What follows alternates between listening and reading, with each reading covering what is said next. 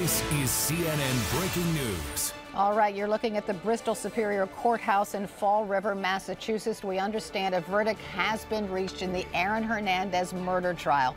Now, the jury has been deliberating for 7 long days. Everybody was surprised by how long this process has taken. But again, we're getting word a verdict has been reached. Joining me now, Jean Casares, and also our CNN legal analyst, Danny Savalos. Thanks to both of you for being here.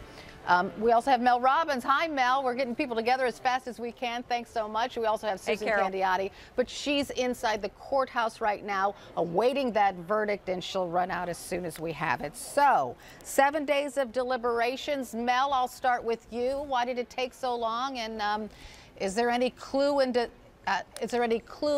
that as to what this verdict might be? Not necessarily, Carol. Good morning.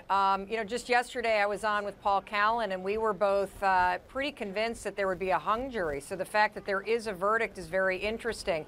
There have been many very famous cases that have been out for 7 days, 8 days, 9 days. And so it's anybody's guess at this point whether we're going to see a conviction or an acquittal on the murder charges. And of course, what we're looking at is there's murder one, which would require the prosecutor to prove beyond a reasonable doubt that there was either planning or that there was such cruelty to the killing that to find him guilty. There's also murder two, which does not require the planning aspect. And then we're also looking at a possession of a weapon and ammunition charges as well. So it'll be interesting to see what happens, Carol.